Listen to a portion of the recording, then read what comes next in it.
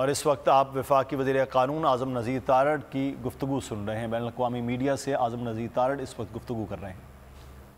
But in order to bring independence and the transparency and the credibility to the process of elections, the framers of the constitution initially provided the conventional mechanism that the caretakers shall be from the same government. But later, with the passing times and learning from different experiences, in 2010, the final draft for constitutional amendment was tabled, and a complete scheme was introduced in the Constitution of Pakistan, which is Article 224 and 224A of the Constitution, which provides and gives a scheme read with Election Act of 2017, which says that the elections to the general elections in the country shall be conducted on one and the same day, and election shall be held under the direct control and supervision of Election Commission of Pakistan, which is a constitutional body, a creation of constitution, having complete authority and domain over the process of election. There is a provision in the constitution, Article 2183, which says that it is the Election Commission who has been vested with the duty and prerogative to conduct general elections or by-elections in the country, and to ensure that elections are conducted impartially, fairly, transparently, justly, and all corrupt practices are guarded with. That provision has also been interpreted by the courts in many cases, and every time it has been resolved that it is the Election Commission which in its best judgment shall ensure that elections in the country are conducted in a fair, free, transparent manner. So the controversy started from the point when the Election Commission sought date for appointment of elections. There is confusion that in case the Assembly is dissolved upon the advice of the Prime Minister, who shall appoint the date, because governor, if it is not instrumental in the dissolution, like in the Punjab, the Assembly was dissolved on the advice of Chief Minister of Punjab. The relevant article says that upon the advice, the governor shall dissolve the Assembly, and if he fails or if he considers not to dissolve or if he is inactive, then after the lapse of 48 hours, Assembly would be deemed to be dissolved. So this is the point of controversy from where the litigation Pandora was open. The Governor Punjab did not acted upon the device, and the Assembly was dissolved as per the flux of time, like on the passage of 48 hours. So the first round of litigation was regarding the fixing of date, that who to fix the date. The matter was brought before Lahore High Court. Lahore High Court, after hearing the parties, directed the Election Commission to appoint a date after consultation. And the governor filed an appeal in the Lahore High Court, which was pending. In KP, the governor was in process of consultation, and a writ petition was also pending in KP. When a two-member bench of Supreme Court of Pakistan, if you may recall, while hearing a petition regarding the removal or the transfer of a police officer, they took it so seriously and they considered that elections shall be held in a stipulated period, which is 90 days, and the time was passing through. So the bench headed by Justice Ijazul Hasan, flanked by Justice Mazahir Naqvi, referred the matter to the Chief Justice of Pakistan to examine it and, if appropriate, take suo motu notice by constituting a bench. Pursuant thereto, a 9-member bench was constituted by the Chief Justice of Pakistan, which assumed hearing. In the initial hearings, 2 honorable members passed judicial orders. They recorded their separate opinions, and they said that since the matters are pending before the high courts, and since 184.3, constitutional provision 184.3, which vests jurisdiction in the Supreme Court to take suo motu notices or exercise its own constitutional jurisdiction, is a concurrent jurisdiction with the high courts. So the case was not found to be fit for exercise of that jurisdiction, and it was found appropriate, if the high courts seized with the matter already, may continue with the proceedings.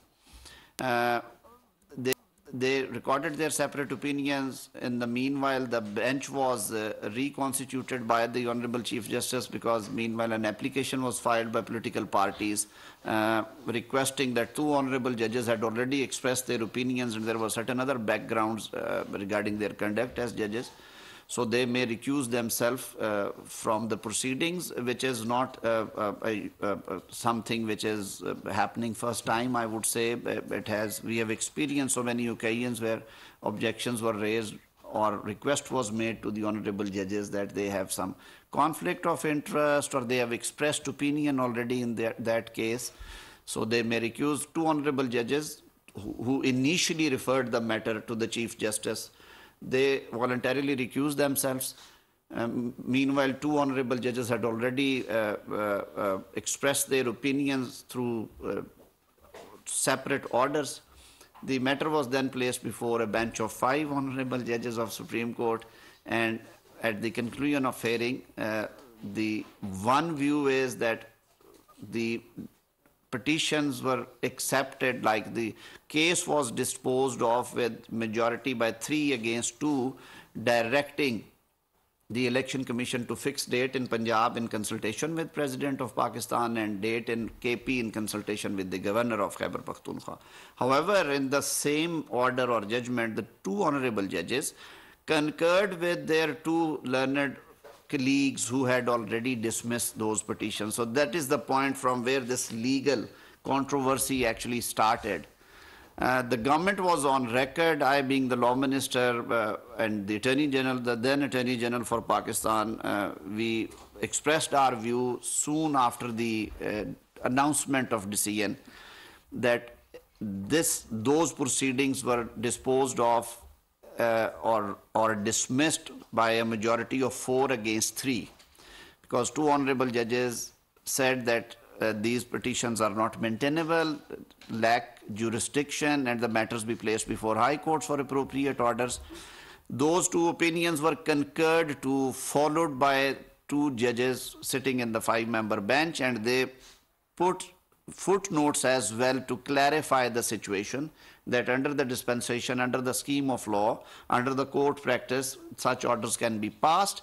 So it was a decision taken by the government and many segments of the lawyer community and the society as a decision dismissing the petitions and referring the matter back to high courts, which also the proprietary demand that if the independent high courts were seized with the matters, they should have proceeded with the same. However, the decision given by 3 honorable judges, the Chief Justice and 2 other members, that decision was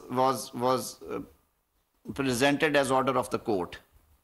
So once again the controversy erupted, the which decision to be acceded to. The government took the stance, the parliament as well, that the decision is of the 4 judges, which is majority decision.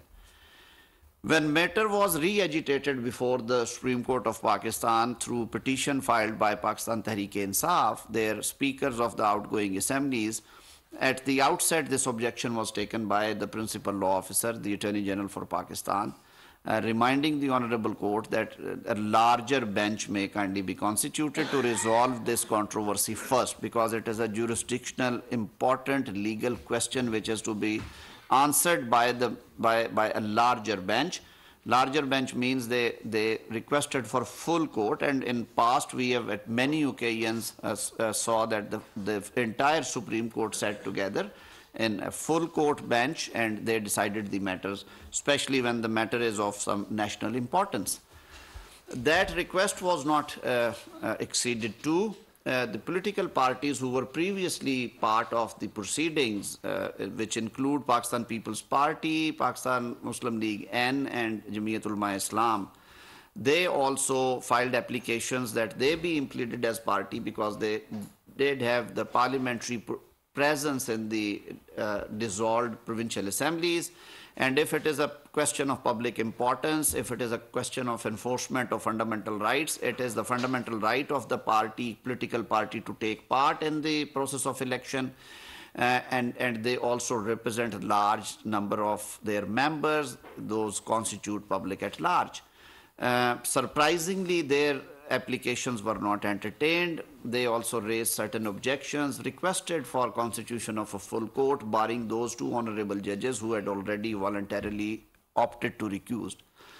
But despite all that, the 5-member bench resumed hearing. In the meanwhile, another order was passed by a 3-member bench of Supreme Court of Pakistan, headed by the senior pune judge of the Supreme Court, Justice Qazi Faiz Isa, who handed down a verdict that since the manner in which the jurisdiction under 184(3) of the Constitution, which is the suo moto or original jurisdiction of the Supreme Court, that manner has been under discussion in full court meetings and by the different segments of society, including the political factions and the law societies or the bar councils, bar associations. The judgment also directed the office of the Supreme Court that matters pending before the Supreme Court arising out of 184(3) proceedings may also not be listed for hearing or may be halted in the meanwhile. And a full court meeting was desired by the bench, that a full court meeting of honorable judges be convened to resolve this issue. Such meeting was also convened back in 2019, and these issues were discussed for framing of rules, but unfortunately thereafter no progress was made.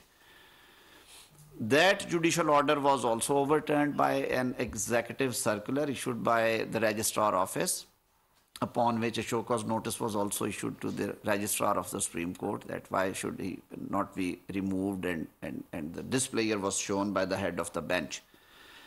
Confronted with the situation, one after another, 2 honorable judges, part of 5-member bench who was seized with the matter, hearing the case, they decided to leave the bench. That they decided in their own wisdom that they should not sit on the bench unless until the